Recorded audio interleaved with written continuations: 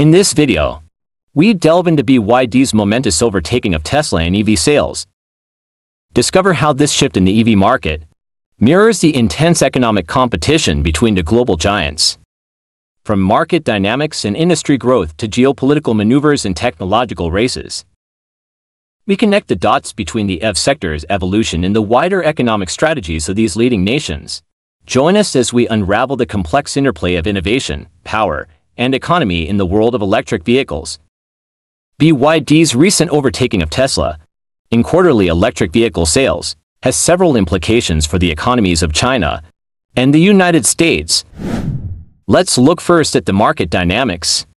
The market dynamics of the electric vehicle industry in China and the United States have significant implications for the global automotive landscape and the economies of both nations. The rise of BYD as a major player in the EV market, overtaking Tesla in quarterly sales, is a reflection of these dynamics. China has increased its lead in EV production, with Chinese original equipment manufacturers, OEMs, producing 43% of EVs worldwide in 2016. This is part of a broader trend, where China has become the largest market for EVs, surpassing the United States. In terms of the number of EVs on the road, in 2020, over 3 million passenger electric vehicles were sold in China, more than double the number sold in the US. This is supported by China's ambitious targets for EV adoption, with plans for 20% of all new car sales to be electric by 2025. Different Chinese cities have set even more ambitious targets, reflecting a strong governmental push towards electrification. The US, while advancing in the EV sector, is lagging behind China in terms of sales, the number of EV models available, and charging infrastructure. President Biden's administration aims to accelerate EV adoption with initiatives like replacing government vehicle fleets with EVs and supporting the national EV manufacturing industry. However, as of 2021, EVs made up less than 4% of new car sales in the US, indicating a significant gap in market penetration. Compared to China, China has rapidly expanded its EV charging infrastructure, a crucial component for EV adoption. As of 2021, China had approximately 1.947 million EV charging piles and around 66,000 charging stations. This extensive network is part of China's strategy to fulfill its domestic and global EV market ambitions. The U.S. infrastructure development has been comparatively slower, with around 43,800 EV charging stations as of January 2019. The U.S. needs a significant investment to support the anticipated growth in EVs. President Biden's infrastructure bill aims to establish 500,000 charging stations, but this is still behind China's current infrastructure. China's focus on the EV sector is not just about environmental commitments, but also a strategic move to reduce reliance on energy imports and challenge the U.S. hegemony. In the automotive sector, China's approach to EV development includes political and economic support, positioning its EV sector far ahead of the U.S. Despite challenges, China continues to push forward with its Made in China 2025 initiative, focusing on cutting-edge industrial development, including EVs and related infrastructure. This approach has led to significant sales, outpacing the U.S. in driving innovation in the sector. What do you think about China's rapid expansion in the EV market, surpassing the United States in terms of EV production and sales? Share your thoughts in comments on how this shift impacts the global automotive industry. Industry growth. The growth of the EV industry in China and the U.S. reflects both the increasing global demand for EVs and the divergent approaches of these two economic powerhouses in fostering this sector. The electric car markets globally experienced significant growth, with sales exceeding 10 million in 2022. A total of 14% of all new cars sold in 2022 were electric, marking a considerable increase from previous years. In 2022, China continued to be the global frontrunner, accounting for around 60% of global electric car sales. The U.S. also saw substantial growth, with electric car sales increasing by 55% in 2022, reaching a sales share of 8%.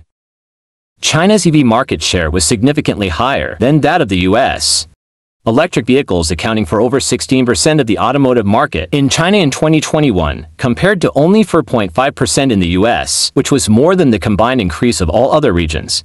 According to projections, by 2030, China is expected to retain its position as the largest market for electric cars with 40% of total sales, while the US is projected to double its market share to 20%. Both the European Union and the US have passed legislation to match their electrification ambitions.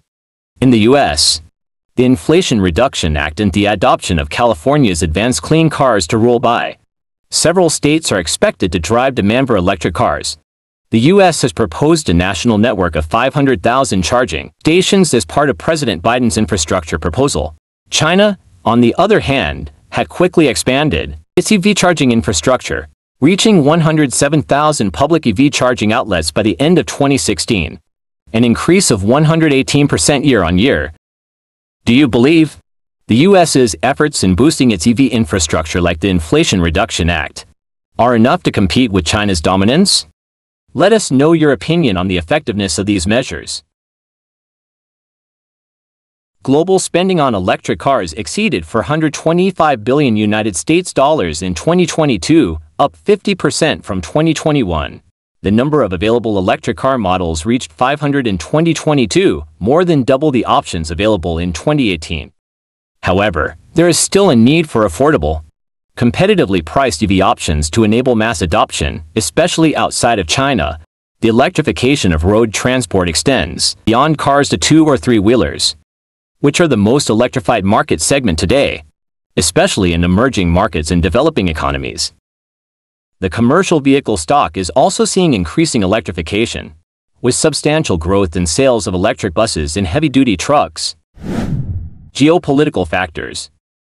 The geopolitical factors influencing the electric vehicle industry in China and United States are multifaceted, affecting not only the automotive sector but also broader economic and political dynamics between the two countries. China's dominance in refined materials for battery cells and advanced battery-making technologies is significant. This dominance means that Western automakers, including those in the US, are often reliant on Chinese-made batteries. Ford's collaboration with CATL, the world's largest lithium battery manufacturer, for a battery plant in Michigan illustrates this dependency. Despite political concerns, the necessity of working with Chinese companies like CATL stems from their ability to produce high-quality batteries at low cost.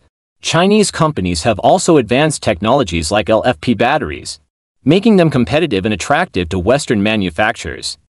The US has been actively working to reduce its reliance on China's supply chain for EV batteries and minerals. The Inflation Reduction Act of August 2022 includes provisions to support domestic manufacturing of battery components and critical minerals. Aiming to onshore and nearshore these capacities, investments in US EV battery supply chains have increased significantly following the IRA, with General Motors investing in domestic lithium mining. However, whether these efforts can counter China's dominance in the EV industry remains uncertain. In reaction to U.S. policies aiming to strengthen domestic EV industries, the Chinese government has extended tax exemptions for EV purchases, while also focusing on securing and expanding its battery supply chains.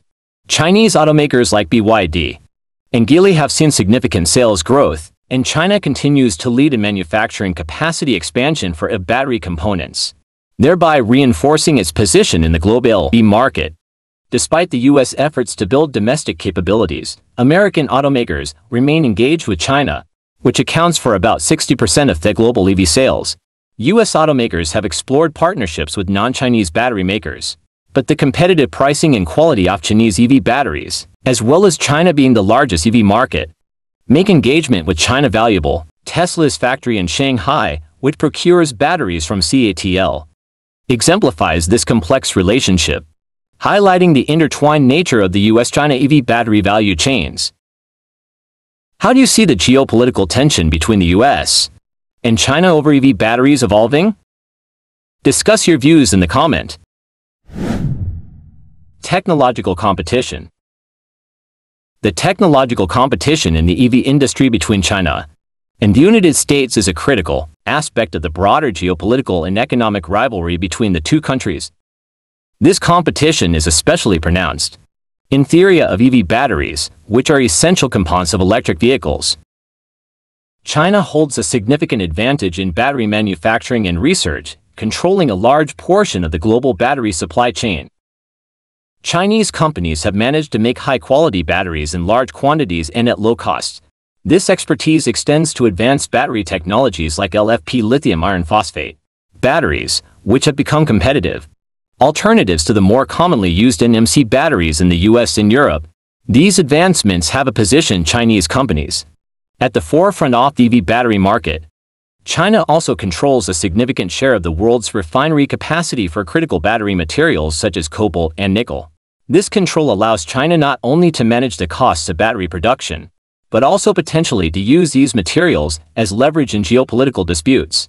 China's dominance in the production of these upstream materials is a major factor in its strong position in the global EV battery industry. Recognizing China's dominance, the US has been working to boost its own battery manufacturing capabilities to reduce dependency in Chinese supply chains.